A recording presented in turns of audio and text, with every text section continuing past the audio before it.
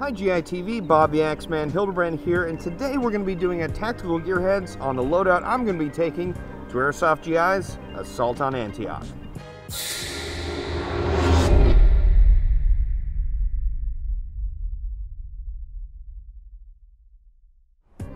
Alright, so first and foremost I want to go over the protective gear I'm using on my head.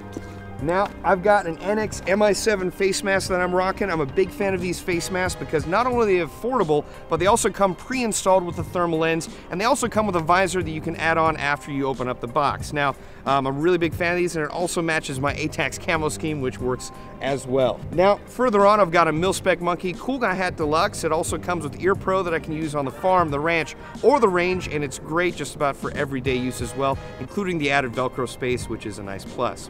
Now, as far as my primary is concerned, I'm using my LM4 PTS, which I have finally added a rail kit to, which is great because I've got a lot of accessories. So first and foremost, I've got my PTS railed vertical grip. I've also got a PTS Go Gun gas pedal, which helps with controlling the gun. I've also got a Manta rail cover, which I've put the pressure pad for my flashlight into. Makes it a lot easier to use on the airsoft battlefield. I've also got some rail covers. One is a Boondock Saints themed rail cover because I love that movie, as well as an American flag rail cover because freedom flows out of my gun. Now, as far as my sidearm, I'm actually going to be rocking a KWA HK45. I'm a big fan of this gun because the grip is so well contoured it feels like an extension of my arm. It also holds just under 30 rounds in the magazine, making it a very usable pistol even with just 2 extra mags, which I'm holding on my Spectre Gear modular plate carrier.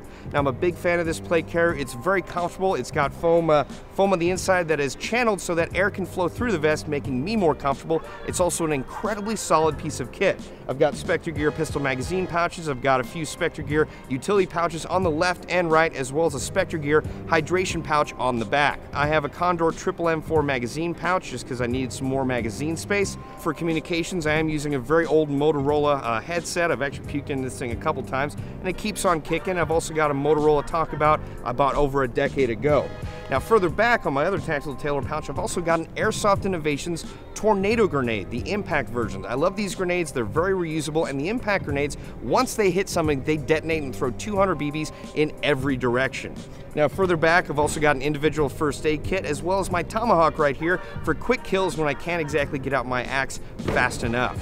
And I also have my Triple-Aught design dump pouch here, which I can just pull out just like that and extend, and I'm going to be able to use that very easily. It's very lightweight, and I'm a big fan of it. Now, I'm sure you're wondering what sling this is. This is actually a Magpul MS2 sling, and on my back holding my axe is actually a Condor shotgun scabbard. I find that very useful for holding, any tri-shot shotgun available on the airsoft market, or my axe. It's very handy and very usable. I've also got proper ATAX BDUs. I really like the ATAX style of camouflage, which is why I'm rocking it so often.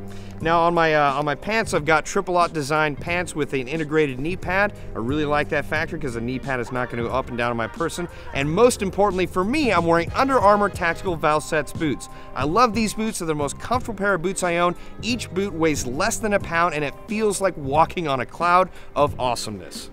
Well, without further ado, let's check out the second gun I'm going to be using at Assault on Antioch.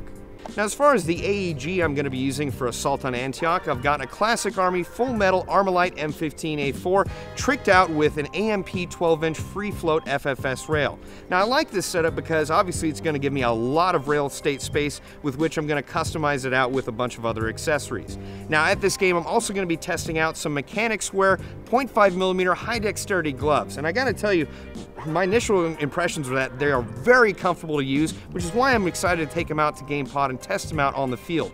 I also, well, they're going to allow me to be able to use my smartphone while I've got these gloves on, so maybe I'll make a couple tactical phone calls. Who knows? I don't know. I'm not sure. Well, this is my loadout for Assault on Antioch. I hope you guys like this version of our tactical gearheads. I highly suggest checking out the tickets for Assault on Antioch coming up on July 12th and 13th. It should be a really great game, and the Gamepod staff are consummate professionals, which means I'm really looking forward to this one. Well, once again, I'm Bob the Axeman Hildebrand, and this is GITV.